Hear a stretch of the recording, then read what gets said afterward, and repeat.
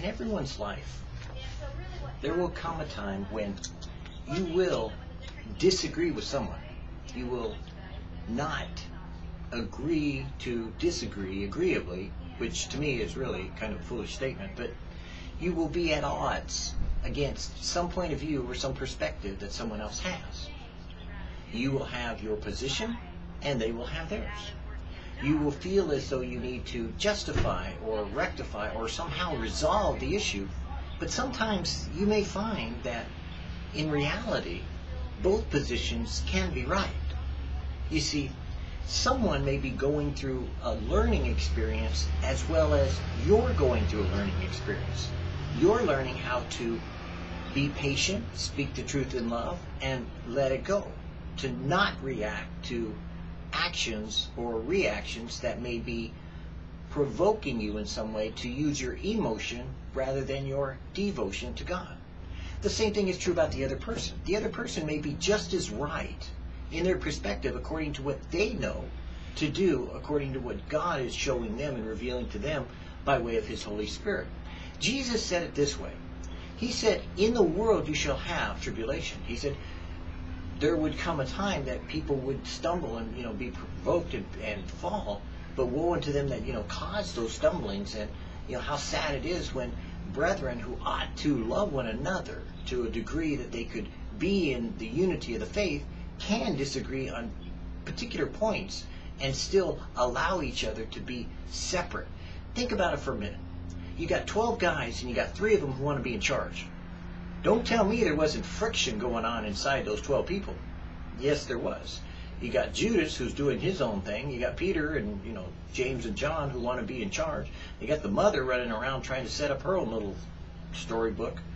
And so, frankly, Jesus was trying to bring to light a lot of times in his statements the fact that we won't all get along, but we still work at loving one another in the unity of the body of believers, because it's the love of God that draweth men to repentance.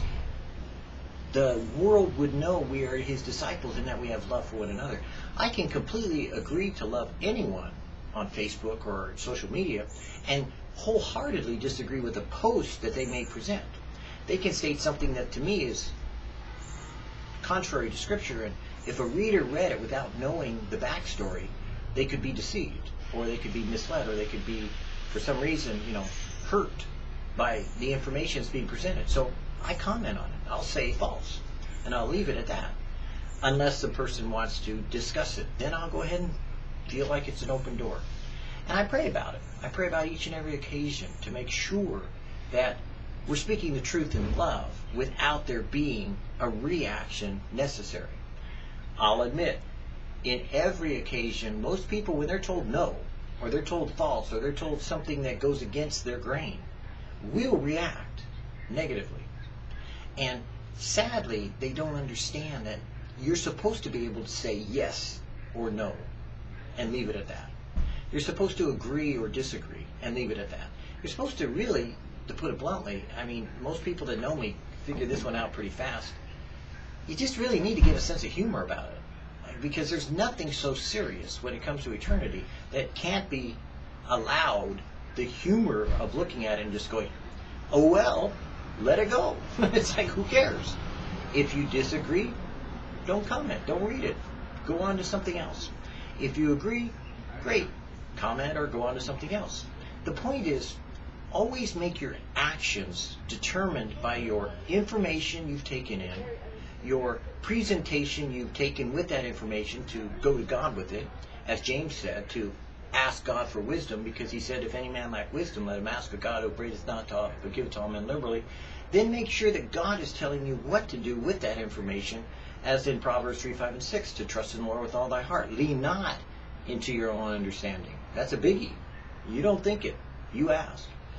In all thy ways acknowledge him, and he'll direct your path. Let him direct whether you should post, comment, or in some way respond to information that's being presented to you in a false or negative way. Because the reality is, we live in a fallen world with human nature such as it is, that people are going to react in extreme ways. And you see it getting worse today than you've ever seen in society before. a person will be upset and go out and take a gun and shoot each other because they own guns. The foolishness is to own guns. Why would you own guns when you don't know your own mindset of your anger management or your anti-violence training? Are you a person that can be provoked? If you are, you shouldn't own a gun. Period. At all. None whatsoever. You shouldn't allow that type of temptation to be brought into your situation. Jesus said in the prayer to our Father, lead us not into temptation. And most people that take their rights that they have take upon themselves temptation all about them. I mean, to me, it would be a fool that would say an ex-drug addict should be hanging out with drug addicts because the temptation is there. The same thing is true about violence. If you're a violent person and you have the temptation to get involved with violent means, like a gun or a weapon of any type, then guess what's going to happen sooner or later? Jesus said it, and that's what he meant by, they that live by the sword will die by the sword. Don't fall into that temptation of trying to exercise what you think is your rights, to vocalize your opinion when you haven't prayed about it. Let God lead you in every situation and circumstance. He will. He said he would. He promised he would. That's what Proverbs 3, 5, and 6 is all about, and James 1, 5.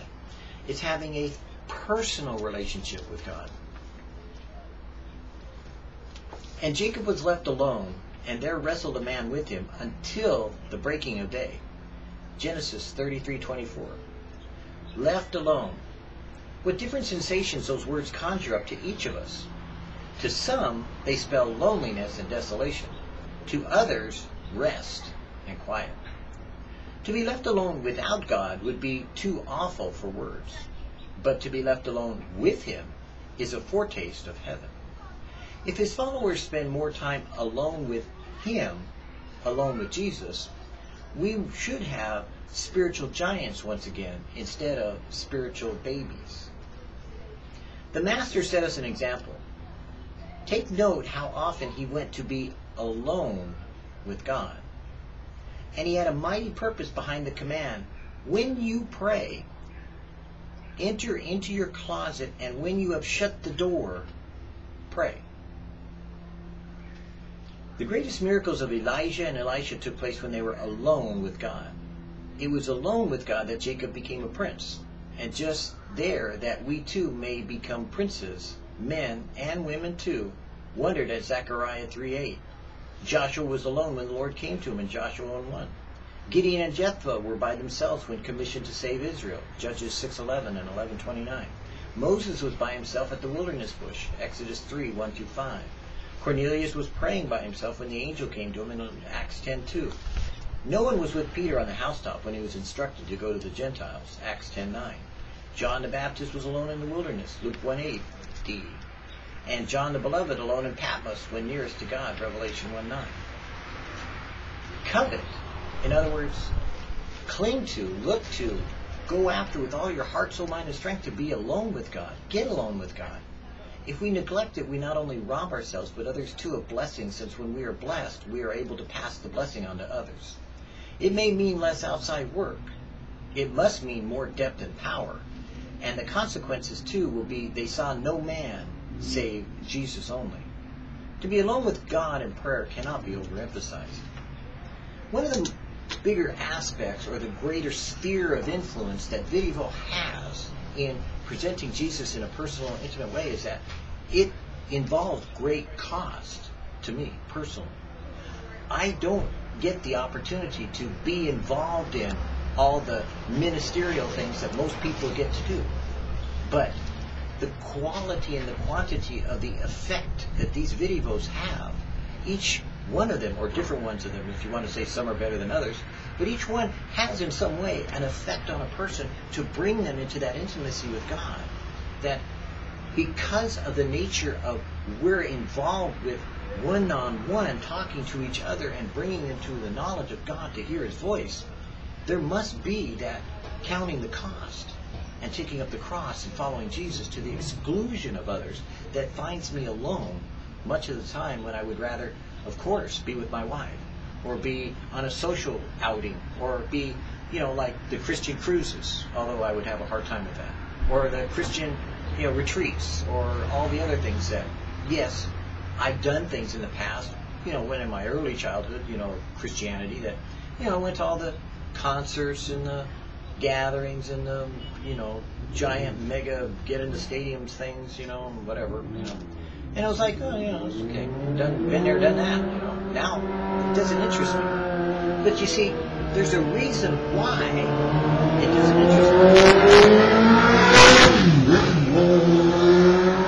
And the reason isn't because God isn't there, or because I didn't see God there, or I didn't experience God, but because I enjoy and I employ the Spirit of God to get me alone with Him so that I can be here to share out there being alone with God, being one-on-one with God, being intimate and real with the reality of God, speaking, talking, visiting, sitting down having coffee, relating in a personal, intimate way. Like, you may not think that God does, but He does. That's what you have to do. You can't have all of it. You can't have and stand on the stage with accolades of thousands and then turn around and say, oh, well, I'm going to be alone with God. Fine, you got 5 minutes, God. I got to get back on stage. It doesn't work that way. You see, God is a jealous God. He will have no other gods before Him. He will have no one else but you before Him. So if you're not willing to, pardon the expression, pay the price, you can't get alone with God, because you'll always be running off to do something else, to be something else, to employ yourself in something else, to be distracted by something else, to be with the mass media, the mass mob, the social media, the social mob of people's experiences, rather than one-on-one with God. You can examine yourself to see if you're in that kind of relationship with Jesus.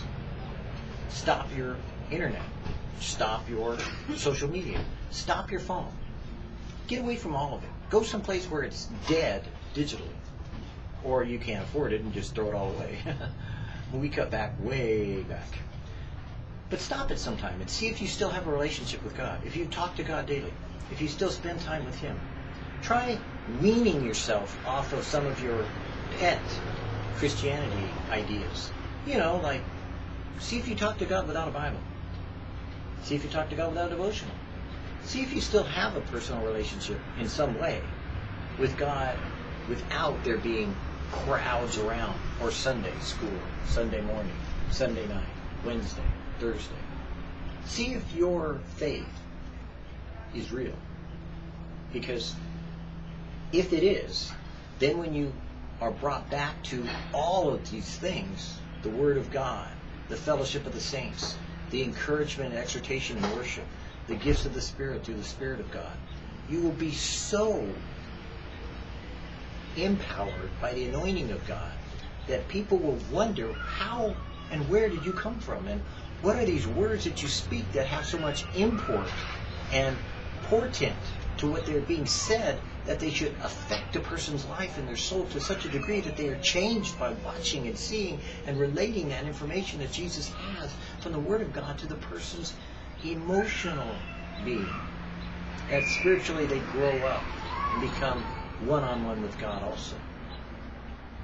You see, to get that, you got to give that. To get with God, you got to follow Jesus. To be one-on-one with God, you got to take up your cross. Because you will get crucified, one way or another. You've got to follow Jesus. And you've got to carry your cross. Because without it, you can't crucify the world, and you can't be crucified to the world. You can't experience God one-on-one unless you're willing to sacrifice something in order to be alone with God.